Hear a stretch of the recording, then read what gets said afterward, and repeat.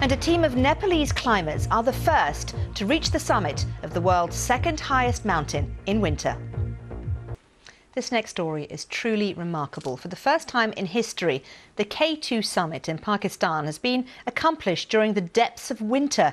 A group of 10 Nepali Sherpas carried out the amazing feat in some of the world's most dangerous climbing conditions. A spokesperson for the team said they all stepped onto the summit together while singing the Nepalese national anthem. But while this is an historic moment, there is tragedy too. Just moments after the summit was achieved, 49-year-old Catalan mountaineer Sergi Mingote, who was also attempting the climb separately, fell to his death.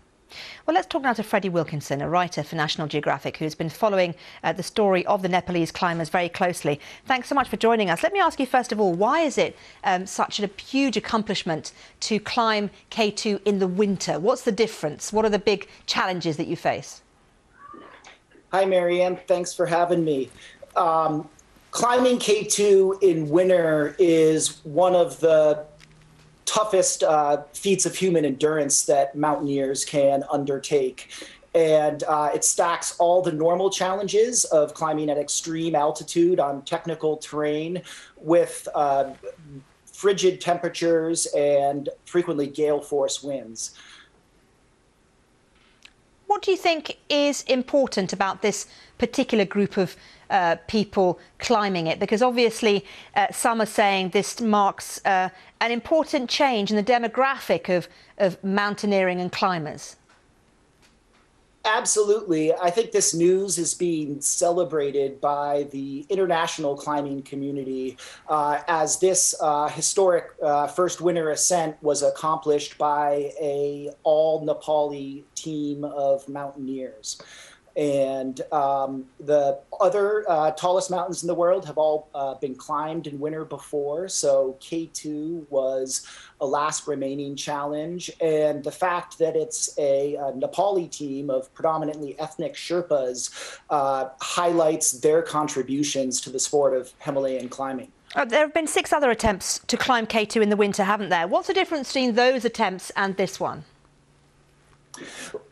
Well, I think the common thread that that we can really focus on is the fact that this team had extensive experience climbing 8,000-meter peaks together prior to trying K2 in winter. And one of the leaders of the teams, there were actually 2 teams of Nepalis that ended up teaming up in base camp, was led by Nims Persia, who achieved recognition for setting the speed record on all 14 8,000-meter peaks in 2019. And his team of support Sherpa, who partnered with him to achieve that, are remarkable climbers themselves. And so this was the dream team of Himalayan climbers going to K2.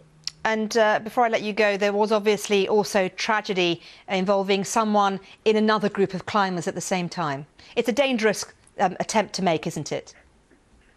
It's extremely dangerous, and statistically, K2 is one of the most dangerous peaks in the world. And the fact that the fatality was a supremely capable climber and high-altitude athlete shows that bad luck can happen to anyone on K2. OK, Freddie, it's good to talk to you. Thank you very much. Thank you.